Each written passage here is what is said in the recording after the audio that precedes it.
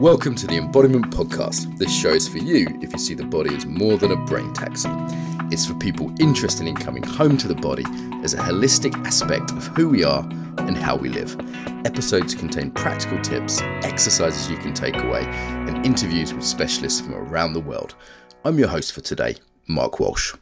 So this is one of the presentations from the Embodiment Conference. So I guess many of you know the Embodiment Conference was a huge event over 2 weeks where over 140 speakers led presentations on embodiment. Now, a lot of these were visual. Some of them were more kind of talking based though. We thought, you know what, we could give some of these away as part of the podcast. So listening to this, you may hear references to questions or things in the chat. We've tried to select ones that they're not demonstrating too much visually, obviously. If it piques your interest, you can always see, you can always buy the full package of Embodiment Conference recordings. It's a bit of an encyclopedia, actually. Embodiment Netflix, someone was calling it. And that is available if you just Google the Embodiment Conference. I'm sure you'll be able to find a link to that. This is one of the speakers, and as I say, it's a bit different. May or may not be me interviewing them, presenting it. It's mostly them just doing their thing, and excuse the sort of occasional references to comments or visual demonstrations. And it just seemed like a lot of the speakers were extremely kind of high-level people, and it's stuff we wanted to make available. So here it is.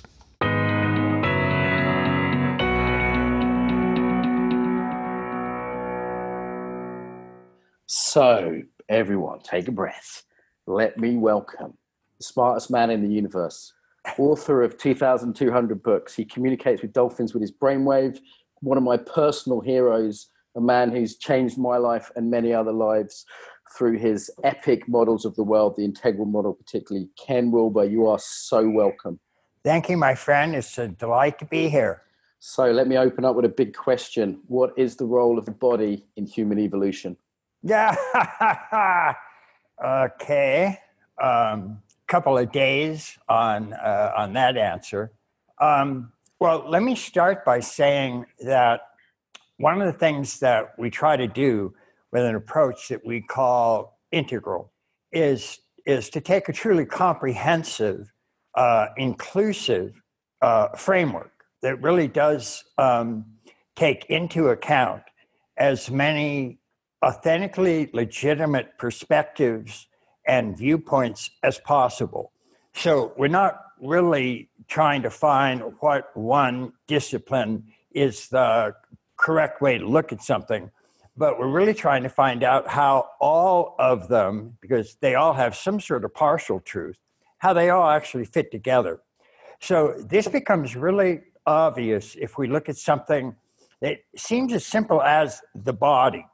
And let me start by just giving an example of some of the different types of perspectives that we all have available to us, and that different disciplines have actually developed based on these specific perspectives. And so, for example, in virtually every major mature language around the world, there are what are referred to as first, second, and third person pronouns. And these are actually different perspectives. So first person perspective is defined as the person who is speaking. So right now I would have a first person perspective. That's an I space or a me, mine space. And that's a particular way of looking at the world. But then there's also the person that I'm talking to. And that's defined as the second person. So we have right now, you would be a second person, and you have a perspective. And so your perspective is represented by pronouns in English, like you or thou. And that's a real perspective. That's an important perspective. And when you and I attempt to understand each other, then that gives us what's often referred to as a first person plural, or a we space. And that we space is different from my I space, and it's different from your space. But we attempt to come together and have some sort of mutual resonance, mutual understanding. And so that's another type of perspective. And that, for example, well, I'll finish with the third person and then very briefly review these. But third person is defined as the person or thing being spoken about. So that's something like a him or a her or a them or a they, or just in general, it's an it or an its perspective.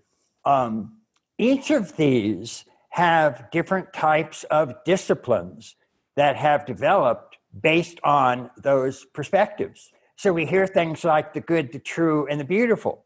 Well, those are all different disciplines based on first, second, and third person perspectives. We have people like Jürgen Habermas, who some people consider perhaps the world's greatest living philosopher.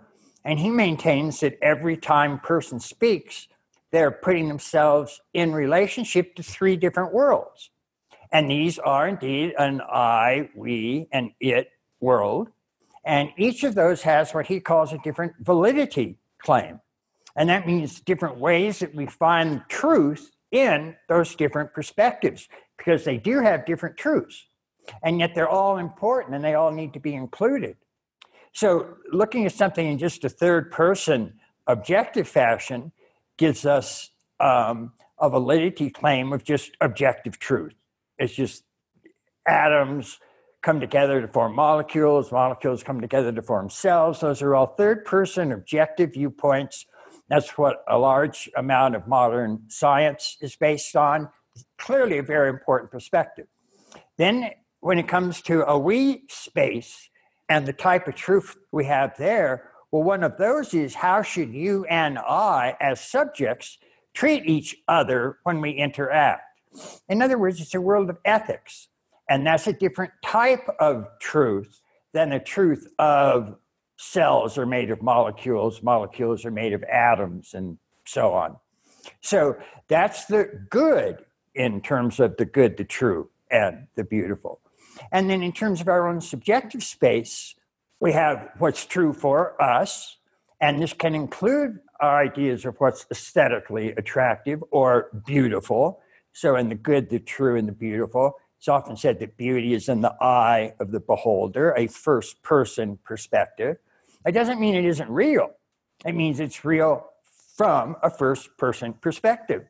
So we do have those different types of truth, and the body means something different in each of those, and that's part of the problem.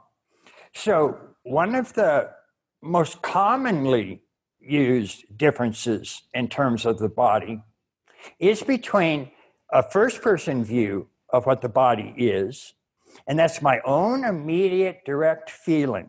It's how I relate to my body, and that's a subjective reality, and it's not something that I have to decide by talking ethically with you, or it's not something that I decide by looking at my tissues or organs or cellular systems. It's what I decide introspecting my own first-person I space.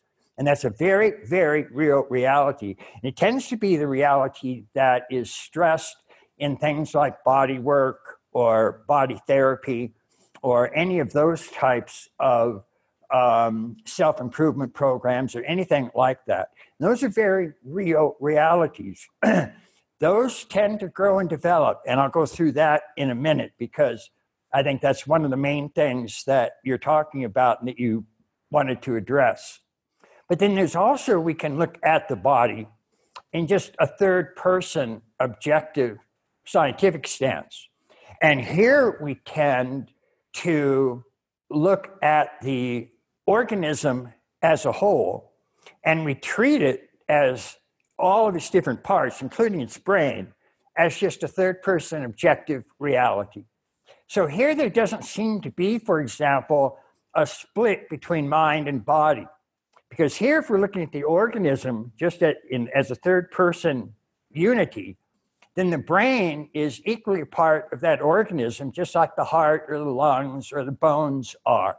So we don't find this dualism between mind and body when we're looking at it just in a third-person perspective. That problem doesn't exist. And so a lot of people who talk about embodiment are looking at it from just that third-person perspective. So they're really talking about the total organism And so then they'll say things like, well, there is no problem between a mind-body split. That's just an illusion. It's not really real. From a third-person perspective, that's right. But from a first-person perspective, that's not right. From a first-person perspective, there is a felt difference between the mind and the body. And the relationship between what's felt as my mental awareness and my bodily, fleshy feeling awareness, the relationship of those actually grows and develops. And what many people who work on embodiment as a type of therapeutic issue or an issue of personal growth and development, what they're working on is how to relate to that felt body. And sometimes they'll slip into talking about that in third person. And so they'll say, well, these are actually a integrated, unified, single being, and our job is to feel that total unity and not to split it into mind and body or something like that. But here, if you take that too absolutistically, then what you end up doing is reducing the mind to the brain. And that's a category mistake. That's a confusion of perspectives. The brain is a third-person objective reality. You can see it. You can see it as an object. If you cut somebody's skull open and look, you can actually see the thing. It looks like a crumpled grapefruit. Your mind doesn't look like a crumpled grapefruit at all. It doesn't feel like a crumpled grapefruit. It doesn't act like a crumpled grapefruit.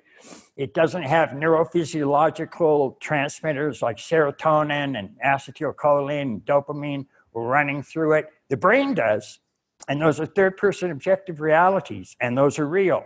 But the mind and body are first-person interior feelings, and that's different. So we have to be careful if we just sort of blithely say mind and body are one, because when it comes to that interior first-person perspective, as I said, the relation between mind and body actually grow and develop. And the relationship is different at every major stage of development. And so that becomes an important part of understanding for people that are helping somebody become, let's say, embodied. So what to be embodied means is a largely first-person perspective reality, because the organism looked at in just a third person, it's already a unity. The brain isn't split from the rest of the organism, right, without some sort of horrifying illness. I mean, it's already a single unified organism. It's born that way, stays that way, is always a unified, integrated organism. And if it isn't, it dies. So that's not the issue. If you're trying to say, I want to be embodied, it implies that, well, I can be in a state where I'm not embodied. I'm out of touch with my body. And that doesn't mean the brain is out of touch with the lungs. It's not a third-person statement. It's a first-person statement. It's a relation of your I-ness to what you call your felt body. And you can be out of touch with that. What you call yourself can be dissociated or alienated or out of touch with the felt body. And generally speaking, that's not a good thing. Generally speaking, that's something you want to try to overcome. That's where things like shadow elements and doing shadow work can help you get in touch with those aspects of your body that you've dissociated or split off or repressed or disowned. And those are very legitimate techniques. They are relatively effective. They do work. There are several different types of techniques that have developed over the years to get the mind and body in touch with each other and integrated. And only recently did we understand the developmental components of that. And so if you want, I can just go ahead and give you about like a 5-minute summary of that developmental process of how mind and body are related to self. Should we do that? Yeah, go for it, Ken. Okay. When the child is born, the infant is born, it initially really can't tell where its body stops and a chair starts, or the floor starts, or the environment starts. It's in what's called an oceanic fusion state. And it physically can't distinguish between what's body and what's not body. Starting at around 4 months in a stage that Margaret Muller calls the hatching process, the infant learns to differentiate its body from the environment. And so it can tell when it bites its thumb, it hurts. When it bites a blanket, it doesn't. There's a difference. Now, at this stage, the mind is very poorly developed. The self is very poorly developed. And the infant doesn't have a body. The infant simply is a body. And for the next several stages, that's its fundamental identity. It just simply is a bodily felt sense. It doesn't have very much of a mind. It doesn't have a capacity for concepts or logic or any of that. And itself, as a self-reflective individual entity, doesn't exist yet either. So for these first around 3 stages or so, the infant simply is a body. It doesn't have a body. It just is a body. Now, the thing about the body is, by itself, it can't take the role of other. So when you're feeling just your body feelings, you can't feel what somebody else's body feelings are. The only way you can get a sense of what another person is, how they're seeing the world, is you have to do that mentally. You have to have a fairly well-formed mind, and it can take the perspective of your mind, and then I can start to get a sense of how you're looking at the world. That's a mental capacity. That's not a felt bodily capacity. Now, of course, if you slide over and just look at it in third person, then you'll say, oh, well, that's something the brain's doing. The brain is part of the organism, so it's actually a whole unity. I say, right, that's third person. That's not what we're talking about. We're talking about first person.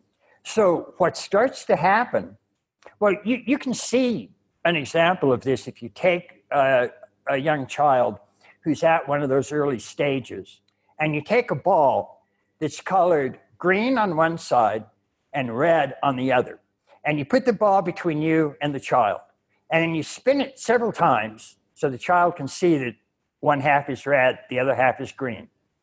Then put the ball so the red half is facing the child, the green half is facing you. Ask the child, what color are you seeing? Of course, they're looking at red. So you ask them, what color are you seeing? They'll say red. And then you say, what color am I seeing? They'll say red. They don't get that you're seeing green. They can't put themselves in your perspective. That's the body per se. That's its stance. It can't take the role of other. So part of the problem with embodiment becomes, as the mind starts to emerge, which it does in the next stage, how can we then track how the mind and the body are fitting together? Because that's where we can start to get some real differences, some real inner conflict, some real dissociation, alienation, repression. That's where problems start.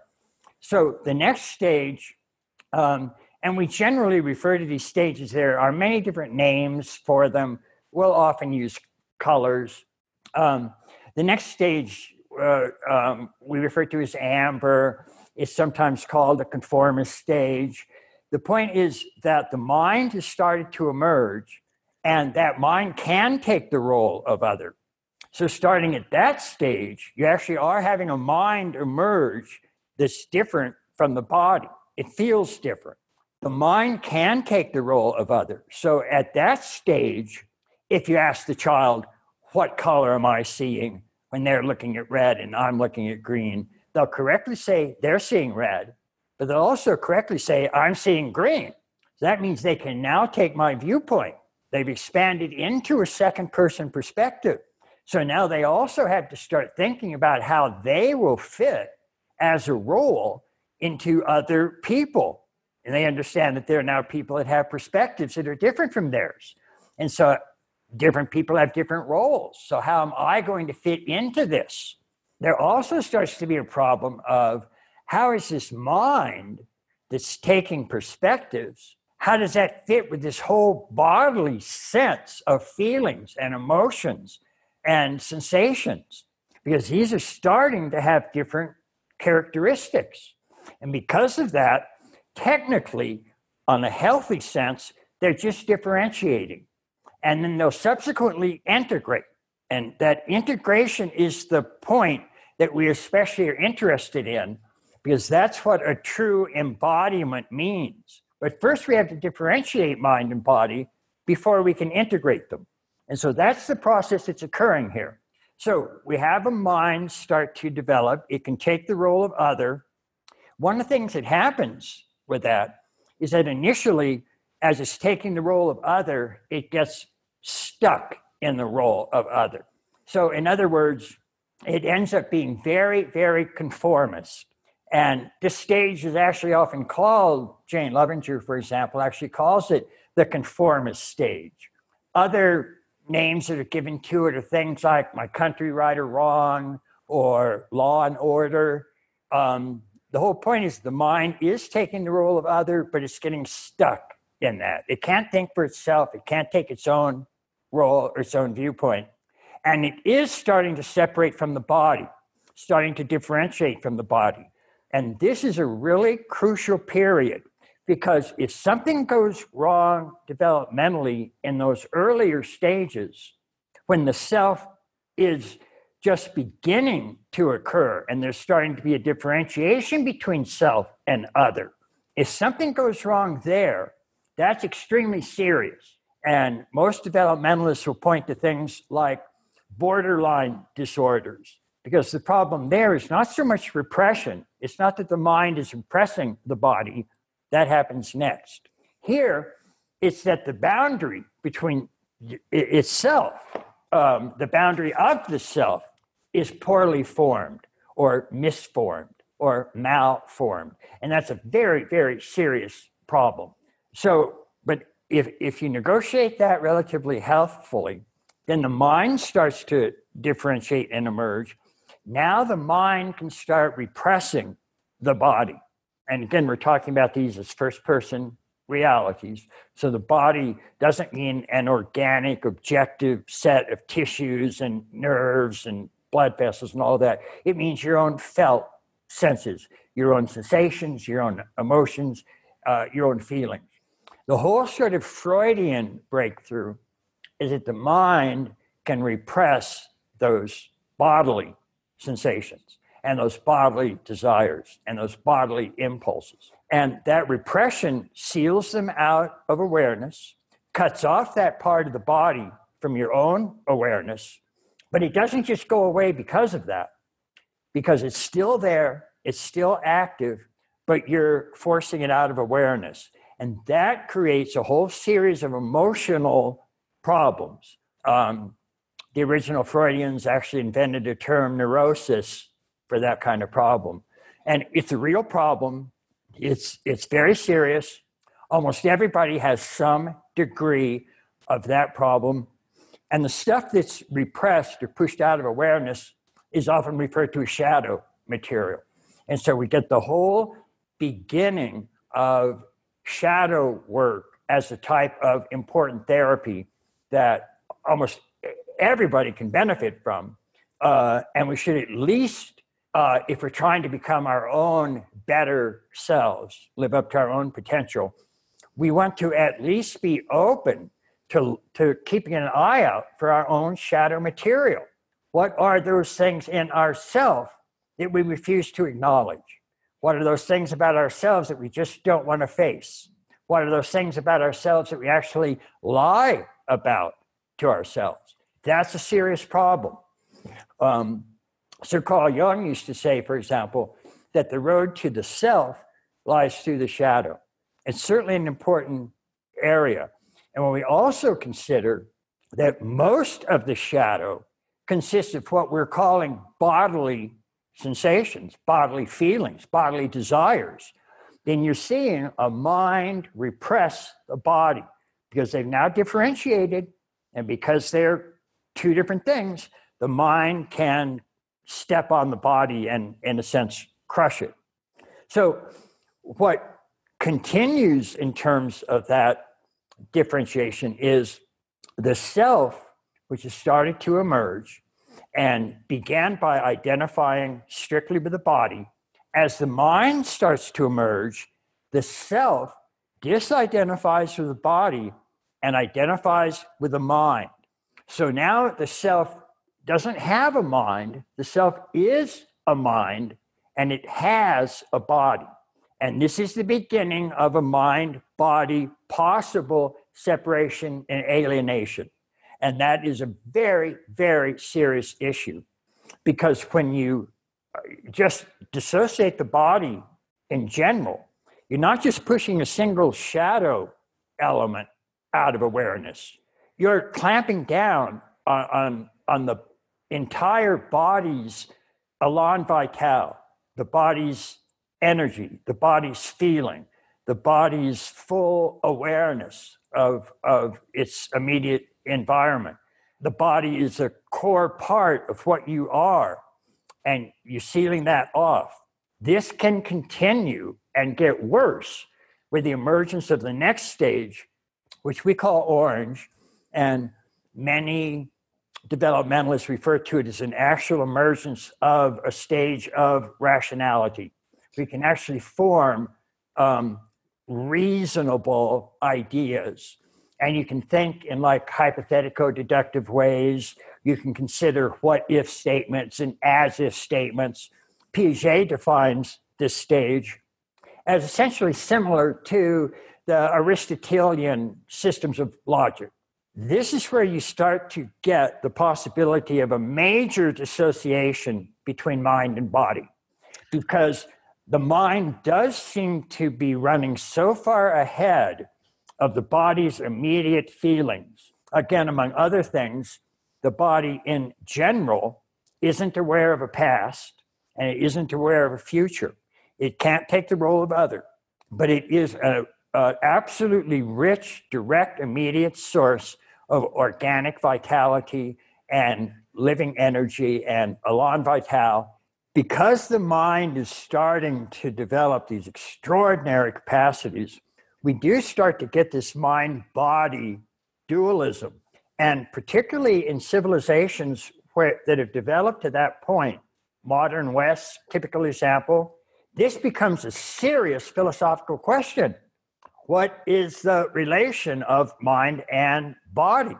And that becomes a serious issue, because you really can dissociate the whole bodily feeling itself, as we were saying, not just some particular libido desire or some particular impulse or some sexual drive or some bit of anger or something like that. You can just start to dissociate the body itself. In particular, as the mind becomes aware of the reality that it's in, it starts to realize things like it's finite, it's mortal, it's open to death and decay. Jung said life itself is a terrible illness with a horrible prognosis. It lingers for years and ends in death. So all of a sudden you have people like the existentialists coming along and saying, one of the problems that the mind does is it doesn't just repress the body, it lies about its own mortality. It creates immortality projects. It creates fantasies about living forever. Everything that it undertakes, from building pyramids to creating works of art, are ways to avoid death and essentially avoid bodily life. Body is bad. We'll talk real briefly at the next point about the spiritual components of this and what we call waking up. But notice it in a lot of the early religions, the body itself was looked at as the source of all suffering, of all original sin. In Theravada Buddhism, it's inherently marked with dukkha, or suffering. That's what samsara is. And it's marked by bodily being. So the body is starting to get a very nasty reputation here.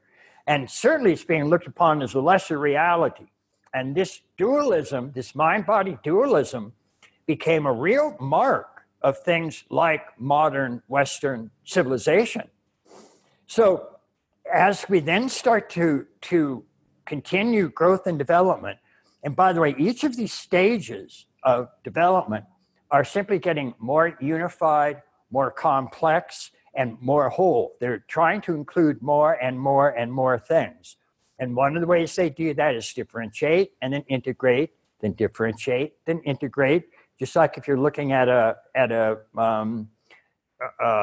fetus cell, it starts out as one cell, divides into 4 cells, that divides into 8, that divides into 16, into 32. Pretty soon, all of those divisions start organizing into tissue systems. So they differentiate and then integrate into higher order. And those tissue systems come together into organs. Those organs come together into whole organisms. So that seems to be the general movement of this developmental sequence. So we're tracking how mind and body differentiate in relation to the self. And they also then become integrated. And what we're doing right now is starting to move through the period where they've dramatically differentiated and in some cases dissociated, gone too far and actually split. Now, though, we're going to see them start to come together at even higher stages of development. And one of the first moves is the move to a stage that many developmentalists would consider, well, the way the previous orange stage of rationality was, in a sense, the basis of modernity. The next stage, which was a stage of pluralism and multiculturalism and supersensitivity, that became the basis of post-modernity. And that was the revolution of the 60s. And what we find at that stage of development is that we're starting to now disidentify the self from the mind. So we started out, the self was just identified with the body. Then the mind started to emerge. The self identified with the mind, disidentified with the body. So it was a mind, it had a body. Now it's getting to the point where after that differentiation became quite pronounced, now the self is starting to differentiate from the mind on the way to integrating mind and body. So this is the first step in that direction, but it doesn't get there completely. What it does start to do is take up an almost anti-mind stance. So this green or multicultural or pluralistic stage doesn't like intellectual ideas. It tends to be sort of very anti-intellectual, but it likes feelings. So it's trying to befriend the body that has been dissociated. So it becomes very important to, let's say, come from the heart, or be in touch with your feelings, or be in touch with your body.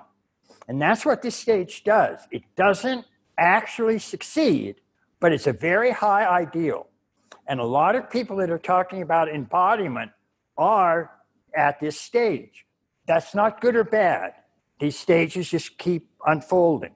But it happens to be that at that stage, you first start to get a conscious desire for embodiment, precisely because you've realized the previous stage or two has pushed the body away, has disidentified with it, has split it off, and that's caused a problem. So you get this green, postmodern, come from the heart, trust feelings, don't like intellectualism, don't like abstract thinking, don't like analytical thinking, all of that. That in itself is a move towards this more integrated state. That integrated state tends to happen at the next major stage of development. That stage of development is so profound that almost every developmentalist who studied this has come up with some sort of term to help distinguish this new stage from all of the previous stages. So Claire Graves, for example, who studied values, called all the previous stages first tier, and then called these new stages second tier. Abraham Maslow called all those earlier stages deficiency needs because they were driven by lack. You lack something, you need it. These new stages he called being needs because you are motivated by an overflowing abundance, not a lack of something, but an overflowing abundance. And one of the reasons you have that overflowing abundance is because you're back in touch with the body in a very profound way. But here's specifically the way that plays out. The developmentalists that study that stage have found the way it's most often summarized is mind and body are both experiences of an integrated self. So what's happened is we've gone from identifying with the body to then disidentifying the body and identifying with the mind. Then we started disidentifying with the mind, and now the self is not stuck in either one, but it's fully experiencing both of them. But it's also transcending them. The self is experiencing both mind and body, and the self is described as integrated. And so almost all of these second tier stages have terms like integrated, integral, systemic, that kind of thing. This represents embodiment as the very highest stage in these developmental sequences that we're aware of yet.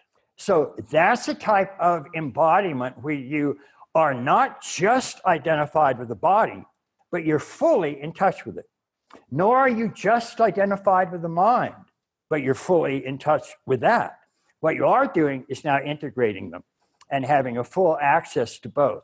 So you can see how this notion of embodiment switches from stage to stage to stage to stage.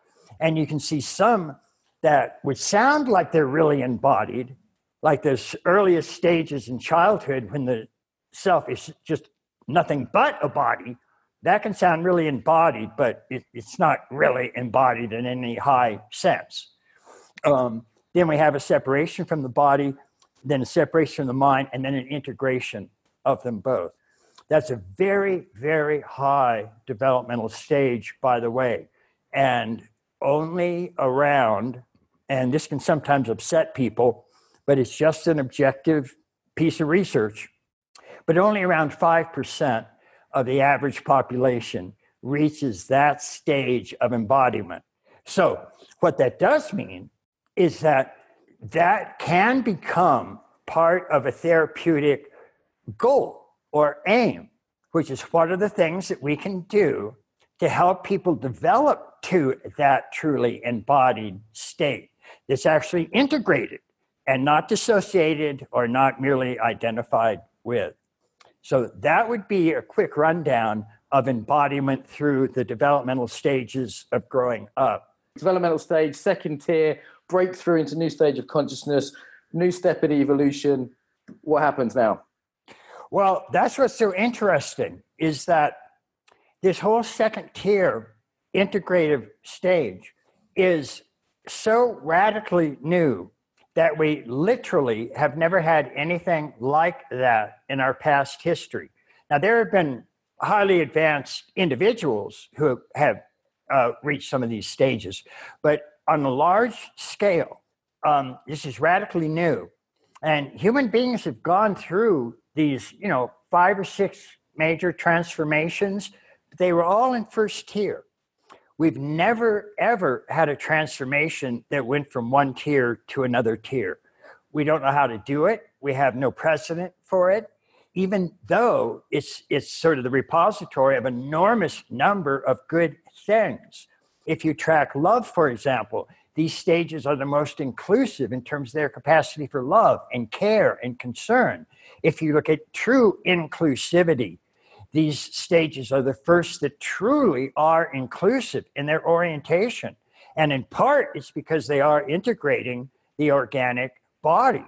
But one of the definitions of every stage at first tier is that it thinks that its truth and values are the only real truth and values in existence. But all of a sudden, at second tier, the stages there start saying, no, wait a minute. Every previous stage is important. They all need to be included. If nothing else, they're all stages in an overall human growth and development. We can't cut any of them out. It's like we go from atoms to molecules to cells to organisms. We can't get from atoms to cells and skip molecules. So all of a sudden you have these incredibly encompassing, integrated, inclusive stages of development. That's a cultural transformation, the likes of which we have never seen. And it appears that we get these major transformations occurring when whatever that leading edge is, and right now it's just the beginning of second tier, whenever that reaches about 10% of the population, then those values tend to kind of seep through the whole culture, and we get a kind of cultural transformation. So that's what happened when we went from an amber conformist into Western rational enlightenment and the birth of modern science. And by the way, it was at that stage that we also outlawed slavery for the first time in all of history. And in the 60s, had this whole green revolution of postmodernism, pluralism, environmental care, civil rights, and so on. But now we're getting to where the leading edge is starting to be this second tier. Again, about 5% of the population is here right now. Evidence is when that gets to 10%, we're going to see another type of tipping point, and there'll be another kind of shift in our cultural background. What's interesting is that if you run projections based on research right now, it looks like that 5% will become 10% in somewhere between perhaps 10 to 20 years. But that's also right about the time that we're due to hit that technological singularity. So this would amount to a singularity in our external third-person technological realities, along with what amounts to a singularity in our interior, cultural, and consciousness states. Second tier is the equivalent of a singularity. It's a radically new and unbelievably revolutionary, evolutionary change of consciousness and culture. To have both of these occurring together at the same time is going to be simply unimaginable at this time. So we have that to look forward to. And a part of that is our embodied existence, because we truly are integral or inclusive in all the dimensions of our being. And that includes the organic body as an absolutely crucial component, particularly the component that gives us this organic presence, this elan vital, this vitality, this inherent joy in living. And these are incredibly important components of a human being. And they, for the past couple stages, as we've seen, have been left out. And so embodiment is an important part of that coming reality. So in terms of embodiment practitioners, Ken, like what's helpful in terms of moving this evolution along? Right.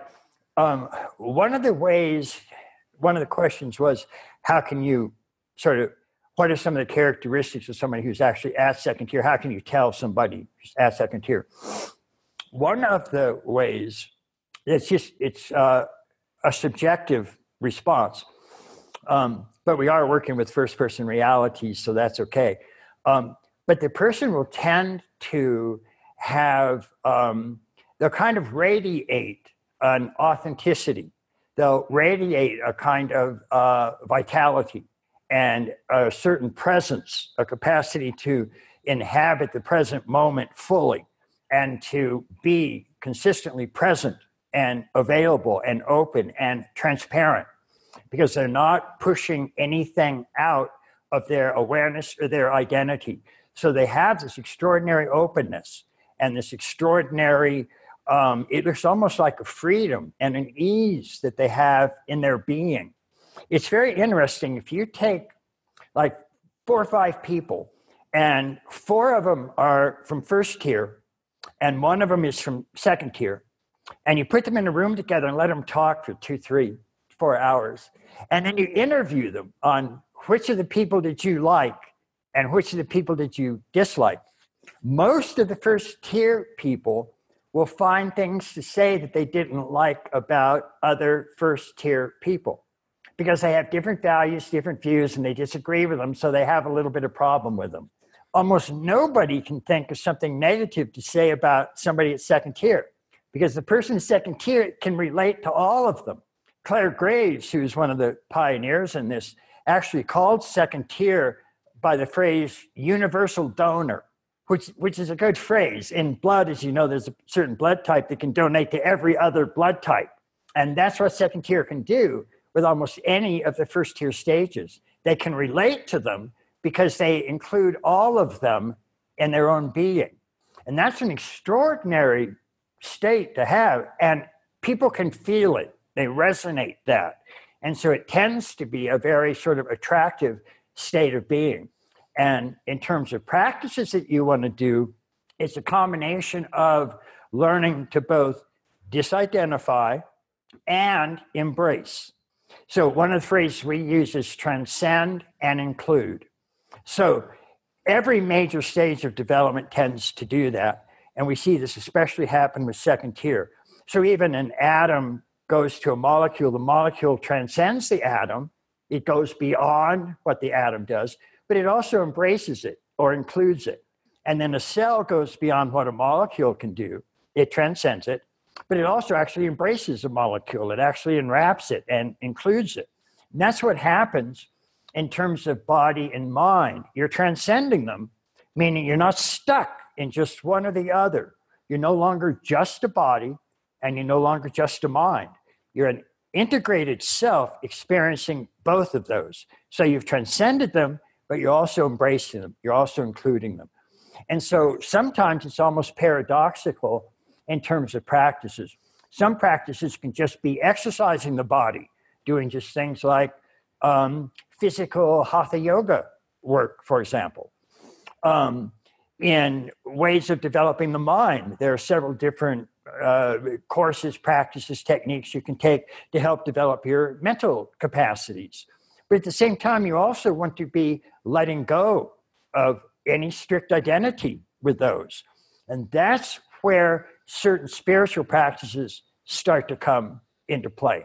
And those, very briefly, is that the main theme of the world's great paths of enlightenment or awakening or metamorphosis or moksha is that human beings don't just have this separate self that's identified with just this organism or just this individual mind and individual body.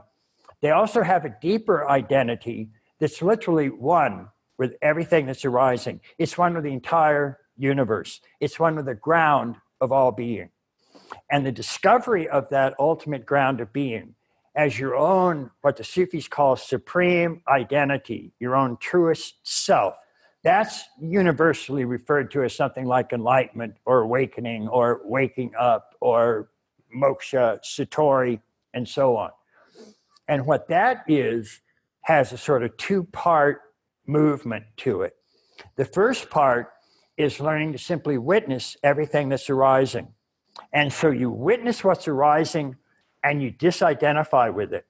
So you literally go things like, I see that mountain, but I'm not that mountain. I have sensations, but I'm not those sensations. I have feelings, but I'm not those feelings. I have thoughts, but I'm not those thoughts. I'm just a pure witness of all of that. I'm identified with none of it. And so that pure witnessing awareness, if that's experienced in its own direct, immediate way, it's felt as an enormous freedom from being restricted to an identity with just any one of these small things. You're no longer just a body or just a mind or just a separate egoic self. You're literally one with the ground of all being. And that has an enormous sense of freedom, an enormous sense of almost blissful release from being identified with any of just these separate individual things that are arising. And so in Sanskrit, it's referred to as nete, nete. I'm not this, I'm not that. It's just a pure sense of I amness, but not I am this person or I am that person or I am a doctor or I am a waitress. Just the pure sense of I amness right now. That has a disidentifying effect with everything that's arising. And so in that sense, you're transcending your identity with any of those individual components. Now, you can take that state very, very deeply. The claim in Buddhism, for example, is that that state of awareness, which is known as nirvana, is completely separate from the state of samsara. The entire manifest world, your mind, your body, mountains, clouds, trees, world, all of that is samsara. You're the pure, empty witness of it all. You're nirvana. And if you really push in to that pure witness, the entire manifest world will even cease to arise in your awareness. Very similar to deep, dreamless sleep. The claim is that that state is without pain, without suffering, without desire, without any sort of harm or hurt. And that's a very real state you can get into. You can train to get into that. We saw this with the Vietnamese monks during the war. When they were protesting the war, they would get into their lotus position, then get into that state of pure cessation or pure nirvana, have their entire bodies doused in gasoline and set on fire. And right on live TV in front of millions of people, they burned to the ground in ashes and didn't even flinch once. That state is real.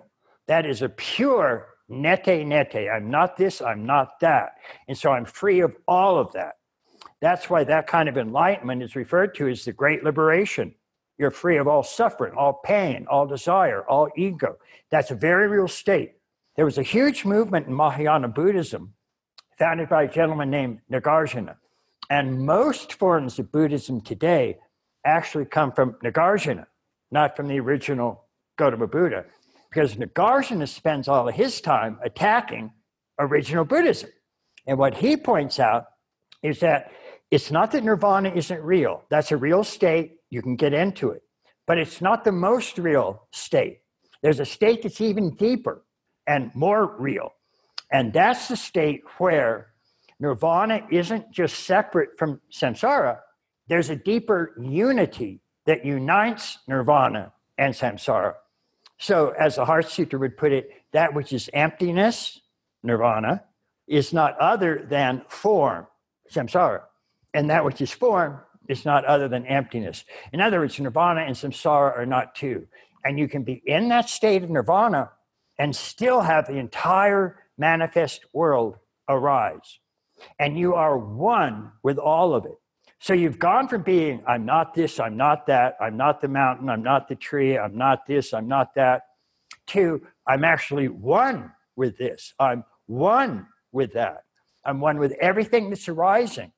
And that tends to have an emotional sense of pure love, because love is this sense of being one with something so entirely that you feel almost a unity with it. So if you're looking at that and you combine that higher state of waking up with the highest state that we're aware of growing up, then you arise in relation to the body. You arrive at a state that would say, I'm now one with the body, but I'm not one with just the body. I'm one with everything else that's arising. But this does include the body. So the body is part of a wholeness that I'm now one with. And that can happen only at those higher stages of growing up, where mind and body are both experiences of an integrated self, combined with high stages of waking up, where there's a oneness with everything. And so again, you both transcended and included, but now there's this oneness that pervades absolutely everything. This is sometimes called ultimate unity consciousness or divine oneness or something like that. But at the very least, these two are relatively independent, and you can pursue one without the other. So you can get to a growing up stage, second tier, where mind and body are both experiences of an integrated self, and you might never have had a Satori experience in your entire life.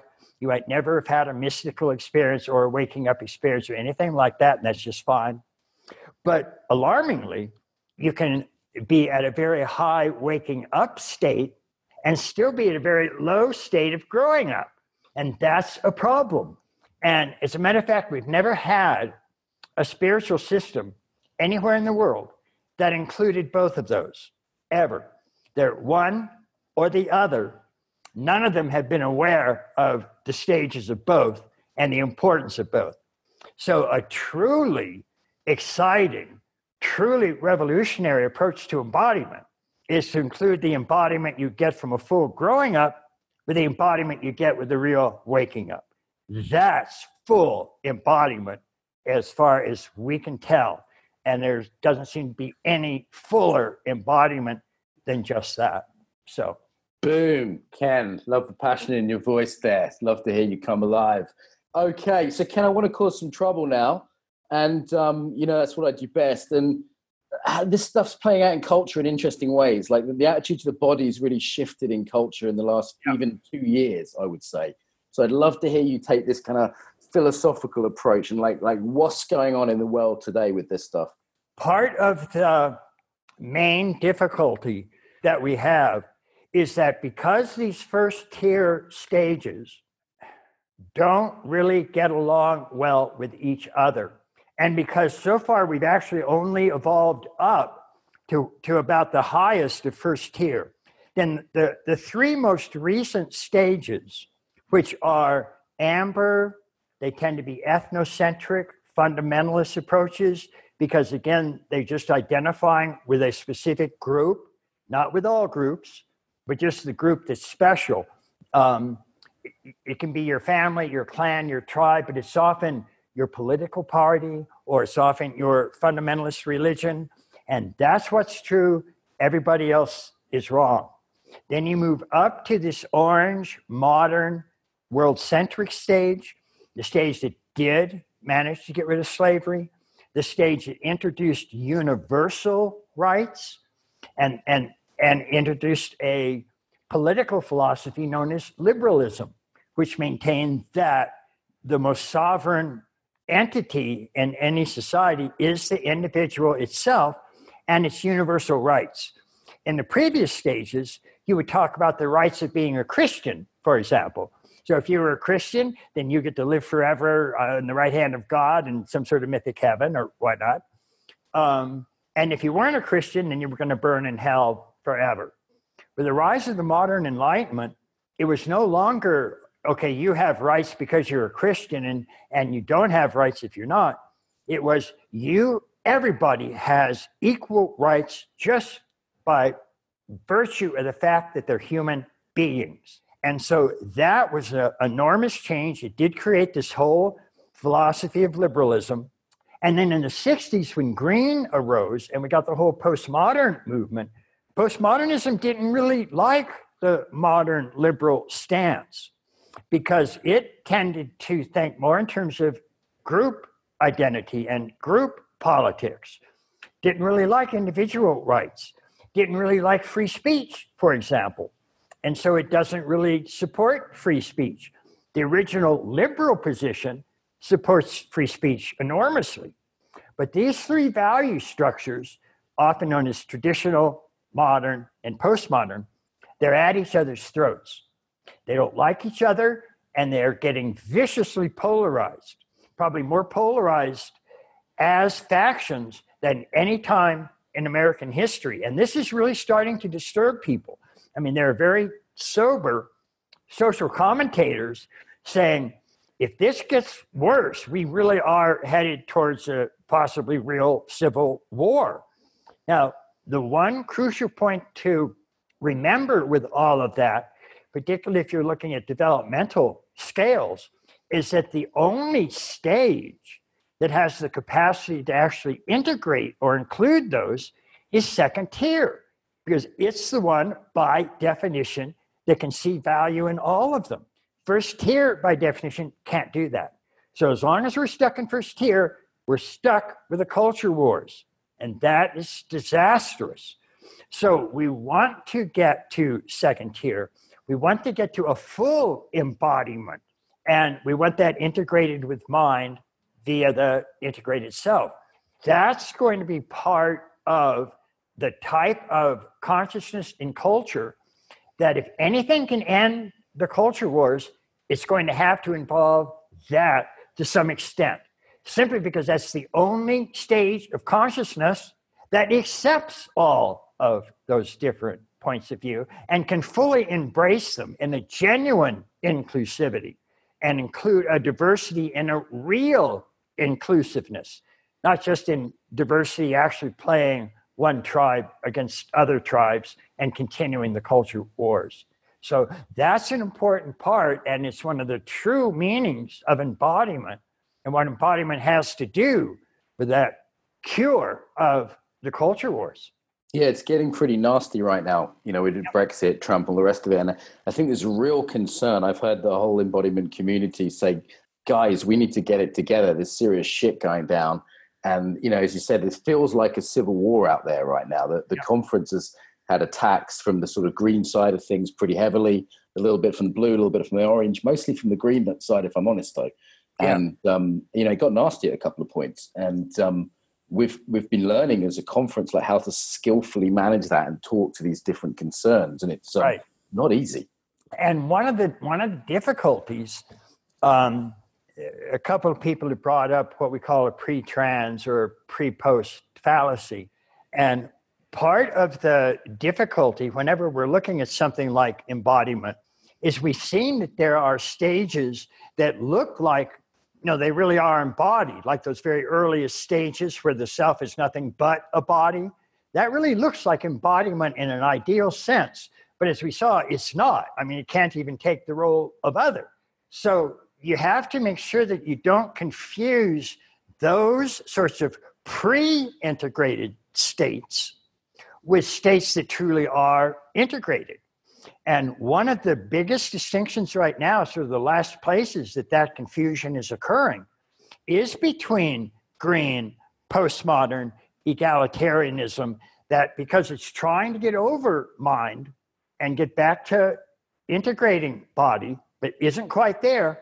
It does disidentify with mind. It is anti-intellectual, but it elevates the body to a status that it doesn't yet have. It's not really yet integrated in a real sense. And so it just comes down in terms of, like I said, you always have to be coming from the heart. Your feelings have to come first. If you say anything academic or intellectual, you're not being authentic, you're avoiding your true feelings and all of that. That's not the highest stage of embodiment. And it's certainly not an integrated stage of embodiment. And it gets confused because it sounds like it. Because it sounds like it's saying, okay, we're putting the body back on stage. Actually, you're elevating the body to a status it doesn't yet have. You really need to be at second tier for that body to be actually integrated with the mind. So you're not just anti-mind and pro-body. You're fully embracing both mind and body, and you're doing it actually from an integrated self that's identified exclusively with neither body nor mind, but has an integrated stance embracing both of them equally.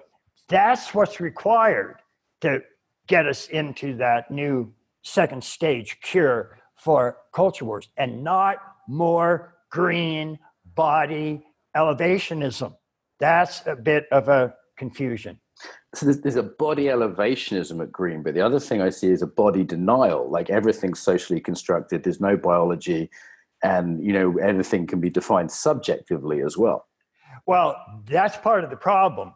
And what that really comes down to is because there is no objective truth, according to the postmodern green stance. And that, by the way, itself is a performative contradiction. I mean, it's self-contradictory. What it's saying is it's absolutely universally true that there is no universal truth. And so if that's the case, then there's no reason to believe what they're saying at all. If they're saying there is no truth, then there's no reason to think what they're saying is true. So, and they themselves realized this, and that's why it ended up crashing into a nihilism and a narcissism. And technically, yes, that nihilism says, no, science is not real. There's no objective fact. It's nothing but social construction. And then it rests in its own narcissistic desires. Those are the only things that are real. In a sense, that's a regression to the self just being the body and whatever it wants, without having to take the role of other or engage in dialogue most of the really aggressive, active postmodernists think that they don't even need to talk to alternative views because they're absolutely convinced that what they're saying is right, even though they can't state what they believe without contradicting themselves. So it's a real mess. And one of the real problems with culture wars right now is that the most progressive thinkers, most of them, are at that higher stage of development. So they are at green, and they are making those massive confusions. And that's the problem. That's why green, as a leading edge, has become so problematic and is actually causing almost more problems than it's solving. And the only way we're going to get over that is to start moving into second tier. So I don't think we've hit peak stupid yet with green. Like I don't think we've hit the green at the peak of its power, and that fucking terrifies me. Like this kind of postmodern wave of it's all relative except for this, and this very strange view of the body that comes with that, and a closing down of many of the sort of values of Western civilization. Right. Like, are we going to get through that? Give me some hope, Ken. Oh, I wish I could. I am not born pessimist, really. But it's looking like a horse race because there's no simple way that you can get across the problems with postmodernism. I mean, it won't fit on, just a single T-shirt.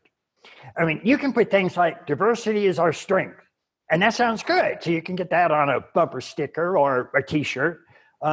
We want inclusivity. Also sounds good. That'll go on a T-shirt. Green can do that kind of stuff. But if you actually get into it and say, okay, wait a minute. What do you mean by diversity? What do you mean by inclusivity? And what they say, you'll realize is actually not diverse, because they believe, even though they say they believe in diversity, they believe that their view of that is the only correct view you can have. So they actually don't believe in diversity. And in terms of inclusivity, they don't include views that disagree with theirs. They don't even think they have to talk to them. So they're not really inclusive.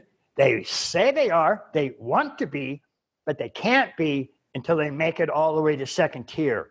Green is sort of an awkward halfway step on the way to second tier, because it is the next highest stage, but it isn't there. It does have all of these sort of half-truths, and those really are calamitous.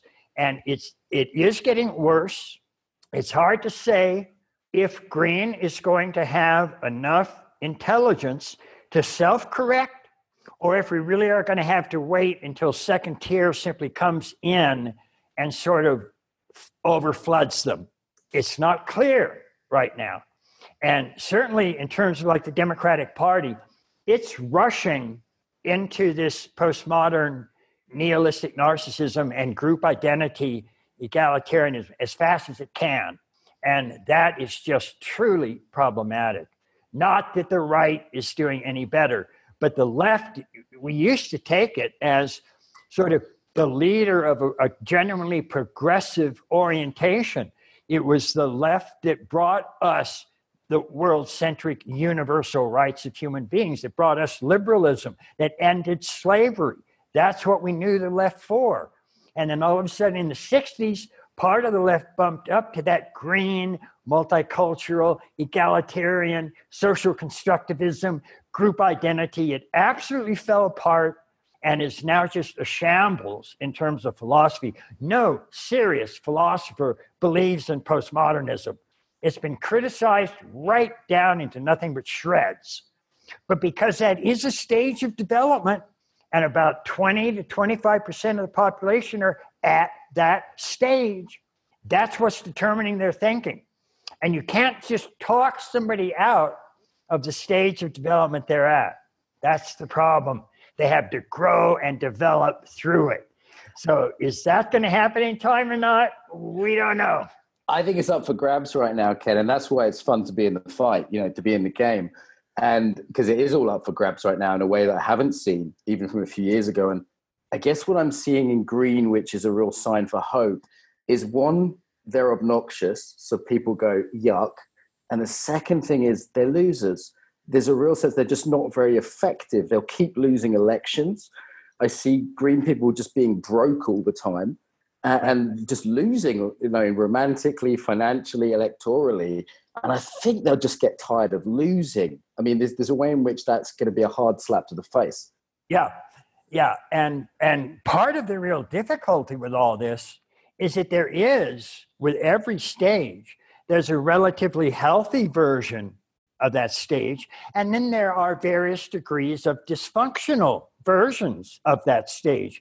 And just because you're at a relatively high stage doesn't mean you can't really screw stuff up. You can still have shadow issues. You can still have really massively dysfunctional ideas and options. It just means that you're doing so with more complex kinds of thinking, which also means you can come up with much more complex and idiotic solutions that are even worse than somebody at earlier stages. So that is always a problem with development. We're not just saying it's sweetness and light. You can only do so much damage to the environment or to other people with a bow and arrow. But by the time you get to modern technology, you can gas 6 million people on an assembly line. That's not progress. I mean, it is technologically, but not ethically. So things can still go wrong no matter how, quote, high you are in development. And we especially see that in green. Ken, we're nearly an end here. I feel like we're just kind of warming up, but we're in the last couple of minutes here. Someone's asked me to call you a beautiful human animal, which I thought was nice. I'm just loving hearing like the heart and passion, like you're kind of getting on a bit, but you just, there's fire in your blood with this stuff. Thank you. Closing comment, closing thought, anything you want to complete with this? I'm always delighted, seriously, to see people like everybody on this broadcast who are concerned with these issues, because you wouldn't be concerned with these issues if these notions weren't circulating in you somehow.